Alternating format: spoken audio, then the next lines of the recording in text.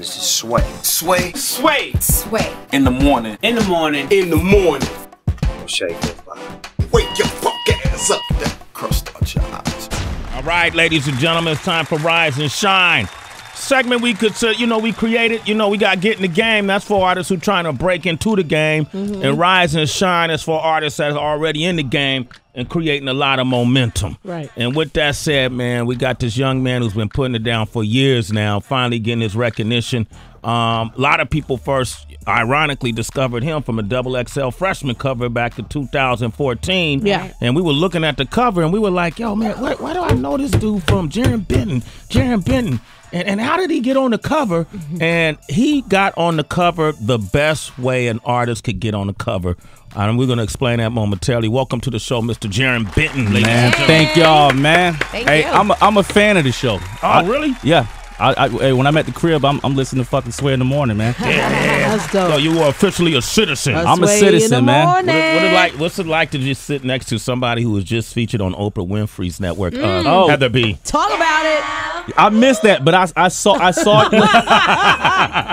Tell me about saw it. that. Let me hear it. I saw. Then you put out a tweet or Instagram. Yeah. I saw Sway that. did that for me. Yeah. That's crazy. Yeah. You It was sit next to crazy. the woman. Sway looked out for me. Put it all up there. We featured Sway in the morning show on there. That's ill. That's crazy, Come right? on, Y'all man. deserve it, man. Like, Thank you. We work let me hard. just say this, man. Let me fan out real quick. Okay, go for it. Hey, man, go ahead. I learned most of my MC crafts from them goddamn Sway and King Tech mixtape show I used to throw out. Wow. Heather B, Dope. Wake up show. big fucking fan. Thank you. Come on. All right. Tracy G. Hi. What's up? She working on her legendary status. Sway told her. We gonna add Sway, more to Sway the told what's her. up. Yeah, he I said love you 12 too, more Tracy. years. He told her 12 more years.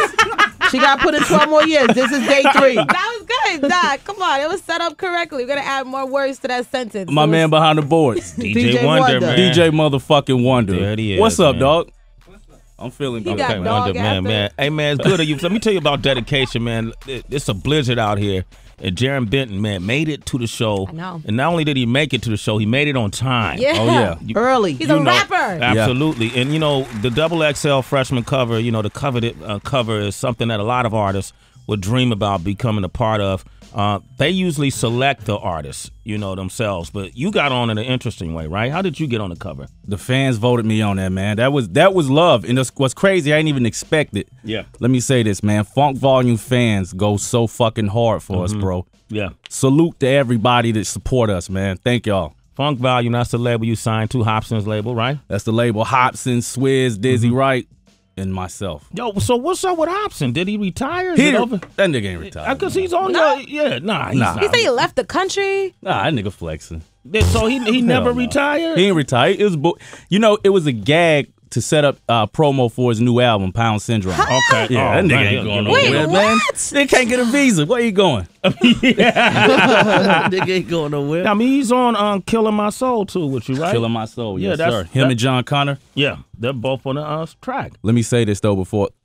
Killing My Soul is one of the illest tracks produced by the homie M16. Yeah. The video is coming out this week, but I had to switch it up. John Connor is on the album, killed it. Yeah. But the video got the homie Locksmith on it. Locksmith Killed it. from the Bay Area. We've been pounding well, let me rephrase that. We've been banging. No, that's not it. All right, we've been rocking with. Okay, we've been rocking with Locksmiths, for over a decade now. Right. He smothered Locksmith it, the beast, man. Him and John Connor, they both killed it. Like, wait till y'all hear it. They killed it. Well, let's play it now, and I want to talk about Slow Motion, the EP, and everything that's been going on in your life, all right? Let's do it, man. All right, Jarren Benton is here, 888-742-3345. This is Killing My Soul. Killing My Soul. A lot of bars on that song. You hear them bars Had have to to. be? Man, listen. Jarren Benton. And that's coming from Atlanta, too. It's interesting. Jarren Benton is from Atlanta. Right. And you down with Hopsin and, Syrie, the kid, that's my homie. Hey, people don't know, man. Syrie is a beast. Yeah. I was with him. I was in Atlanta this weekend. I had him come by our one shout shot out to competition. Syrie, man. Yeah, him, Rory came by as well. Yeah. Scotty ATL. These are Scotty ATL, another beast, man. Yeah. Shout out to Scotty. Yeah, these are guys from Atlanta that I really been following, and along with yourself, you guys are different.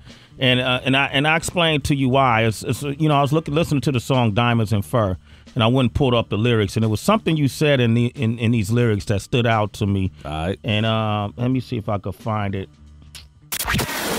I don't get it. What exactly don't you get? Breaking down the lyrics you may not understand. What the hell did you just say? It's the Lyrical Breakdown I can break it down like whatever you want. on Sway in the Morning. All right, 21 minutes into the hour. Jarren Benton is here. It was time to do Lyrical Breakdown. Have the beat. Yeah, I love this part. Me too. I go through a lot of songs and then I find something that stick out. I don't even plan what it is. You ever watch Charmed? Yeah. When Prue and them and they take that little Cauldron? pendulum thing Oh, and, yeah. and then they find out where the demon is or whoever they're trying to find. That's how the lyrics hit me. Have the beat. Wonderful analogy. I tried to paint the picture right there. That was a great analogy, All right. man. I wish I've watched Charm. Yeah, it's not too late. Reruns. It's in syndication. I'm gonna check it out. All right, so we're going to talk about Diamonds and Fur. Let's do it. All right, and correct me if the lyrics are incorrect. Okay. God bless the dead, a war with demons inside my head. Yes, sir. Now there's empty space here inside my bed that you missing. That you're missing from. in I wasn't piling bread. I wasn't piling bread. What does that mean? That's actually that what that mean is when I was chasing trying to get into music, man.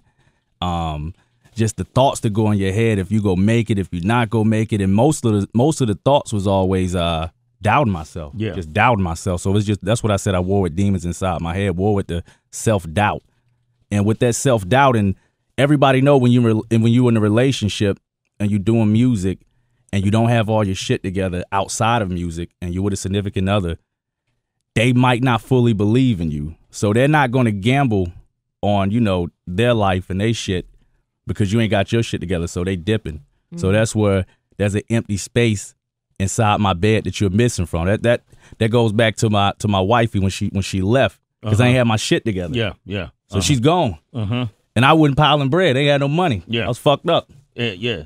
So she left you. She left me. Yeah. And she didn't. Did she ever come back? She came back. Man, Okay, come on, man. okay, That's on me. all She right. go- Oh, you took her back. Okay. She gonna come back. You Yeah. took her I'm back. glad you Okay. thought No. you saw that as a legit reason. I didn't know because some people would be like, "You're supposed to be a ride or die." Oh no! Fuck that! I completely see that. Like I understand. Plus we got 2 kids together. So when you ain't holding it down, man, and they don't understand. I understand she in a situation where she don't understand what you going through is just chasing your dreams. So I completely understand she's not in a position, but I understand she got to do what she got to do. Like if you ain't holding it down, like I wouldn't want my daughter to do that. Like go through the misery of just being with somebody and they ain't got their shit together. Okay, you didn't have it together. All right, I have it together. Jarren Benton is here. We breaking down Diamonds and Fur. Okay, and I was scared of this rap shit, so every day I would practice, and our relationship with them fall apart.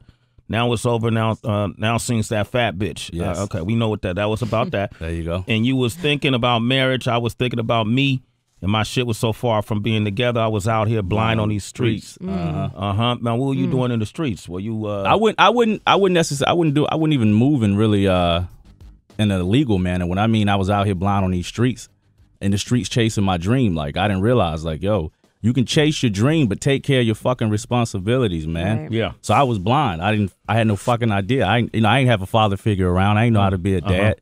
So that's what that meant. I was out here blind on these streets. Jarren Benton is here. It's interesting because I always tell people use their pursuit of I'm going to be a rapper or be an artist for an excuse to not do shit else. Right. Oh yeah. I'm broke. Well, I'm pursuing my dream. Get Yeah. a job. Yeah, exactly. Well, I'm trying to be a rapper. You can have a job and be a rapper. Hey, let me say this. I'm the first dude that let you know you could fucking have a job and be a rapper, man. You ain't got to struggle. You ain't got ain't got to be fucking living penny to penny. Okay, so Very true. trying to beast a rhyme over beats, and these pussy niggas are so weak, and my city felt so lame then. Yes. And I was stressed not getting much sleep. Yes. Now that's the part of the song that I went, ooh. Yeah.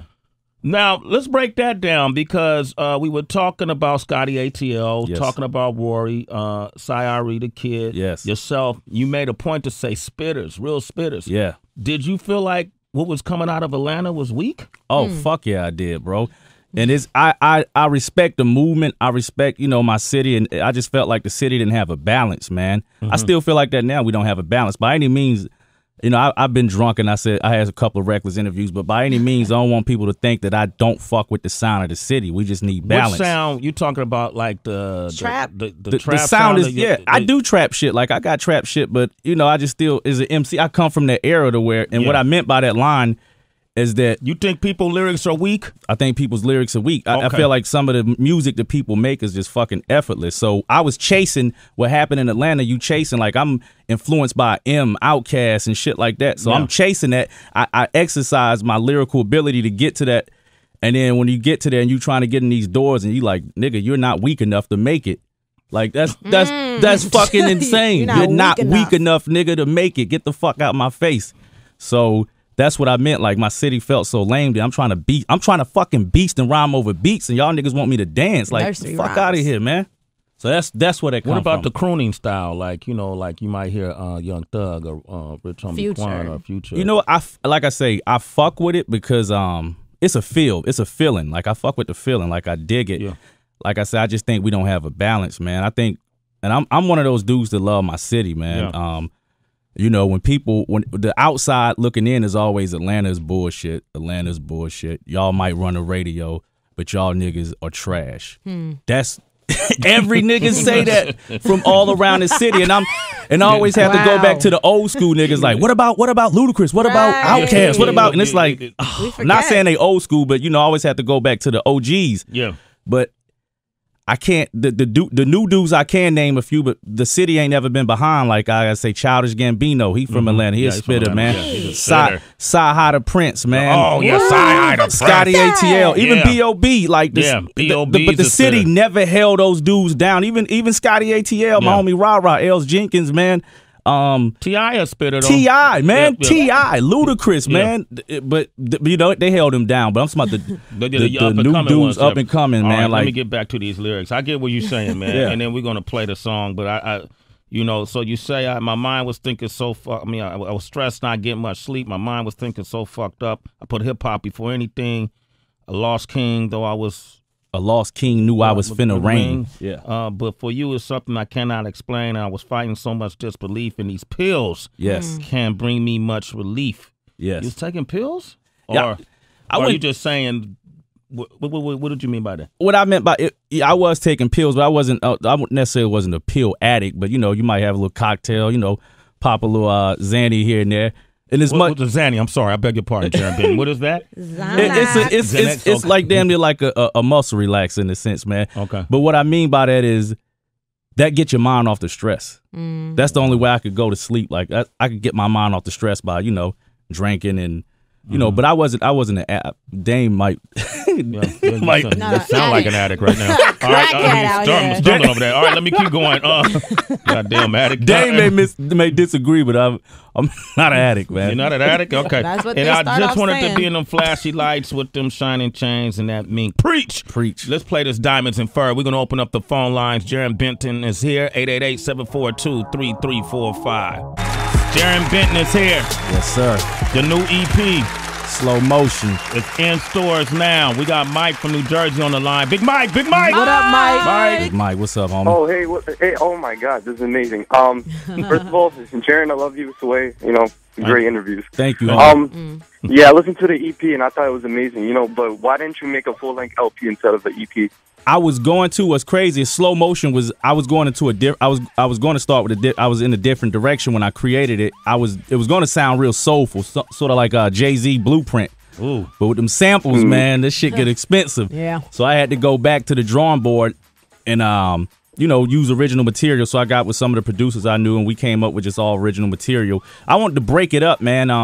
And the reason I call it EP Slow Motion is dedicated to my homeboy Slow Motion, who passed away a little over a year ago, man. Jamal Pryor, that was like my homie. He was my manager, damn near best friend, brother. So when he passed away, it was just, I don't know, it was hard to get back in the creating process. I was on the road a minute, man. You did Tech 9. You did about 70 dates with Tech 78 dates with Tech, man. Wow. Tech and Freddie Gibbs and a group called Psych Ward Druggies. Before that, me, Ritz, Snow the Product was on. I think we did like 30-some dates. But I just wanted to create a project, man, and put my homie's name on it so, you know, his name could live on, man. Slow Motion. So that's why it's titled that. How did he pass? You know what's crazy, bro? And this is black community, man. get your checkups, man. Don't be afraid to go to the doctor. He had diabetes, and he didn't even fucking know it. Wow. Yeah. How old was he? Slow was 35 when he passed. Damn. Oh my gosh. Yeah. Wow. Sad, man. Yeah. Go get checked up, damn it. I'm leaving Yeah. right after this. Yeah. We get off air. For real, man. Shit, We had I'm no over idea, 35, no so. fucking idea, bro. Like, I saw him.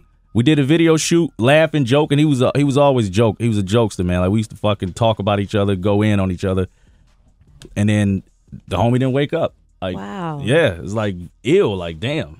Yeah, okay. Cautionary Tracy, tale. ask All right, I something. got Change the different type of topic. question. Change the topic. I got you. Good luck. So, Jarren, I had saw an interview you did, and you said something about how the essence of a good show is not giving a fuck, right? Yes. So it's focusing on that not giving a fuck part, and it made me think about Danny Brown, who's gotten head while on stage. Shout out to Danny Brown. Wonder man. DB said some story about a girl getting eaten out on stage. Oh, man. So I wanted to know, like, what's been the most memorable time on stage where you really did not give a fuck?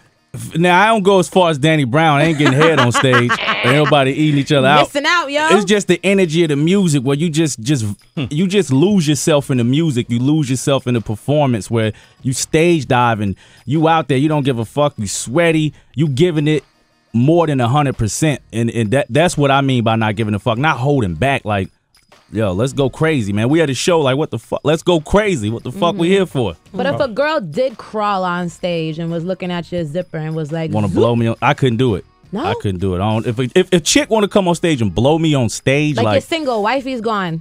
I can't do it. Still got I kids. don't You know. got a daughter? Yeah, I got a daughter. Oh, no, you can't do it. Listen, not even that. Like, if I don't know what type of chick she is. Like, she gonna come on stage and blow me. Like, how many other niggas you just blew? You know what I'm saying? You probably get warts on your slung. Yeah, after that. you go. Yeah, I might work. They call those stage warts. Might have stage warts. But if I were in a relationship and she wanted to blow me, maybe backstage, You've had that happen, Jarren? Maybe that'll happen. Yeah, you've had backstage, BJ? Nah, I ain't never had no backstage DJs, rapper man. is you? Justin is no. on the line in Canada. Justin, what up, man? How you doing? What up, Justin? Hey, Sway, how's it going? What up, Pop family? Bobby? I got caught in between what's popping. I got caught in between what's popping. Champagne popping. And what up? But what's your question for Jarren Benton? Actually, I just have more of a statement. I want to say thank him for taking his time to come on and share his story. Him and I have some similarities in life with chasing dreams and kids and lives leaving and whatnot. Oh, yeah. Really interested me in your story, and your music, man, is dope. Thank you, homie. Hey, man, hold it. Make sure you get a job, bro. All right. That's important. And the music is in stores today. Yeah. The EP is Slow Motion. Yeah, you can get it right now on iTunes. PJ, North Carolina. PJ! What up, PJ? What up, family? I'm chilling, bro, getting it up. All right. Oh, whoa. Oh, I know. Whoa. What the hell you doing, man? Is it because of Jarren's voice? Oh, no. Bobby. Oh, okay. Go ahead. Okay, there you go. What's your question, fam? I'm playing already this morning. What? Oh, my man. Right. Okay, so what's your question for Jarren Benton? I didn't really have a question for him, but I would like to tell him, I appreciate his attitude towards life and the game. Yeah. It's real, It ain't no need to be pussyfooting around and acting like what ain't. Thank you, what it is. It sounds like he's telling it what it really is, and you can't do nothing but get what you got for you when you do that. Thank you, homie. Appreciate that, man. Hey, PJ, go to iTunes, man. Download his new EP. It's called Slow Motion. It's in stores today, man. It's Sway in the morning, only on Shea 45.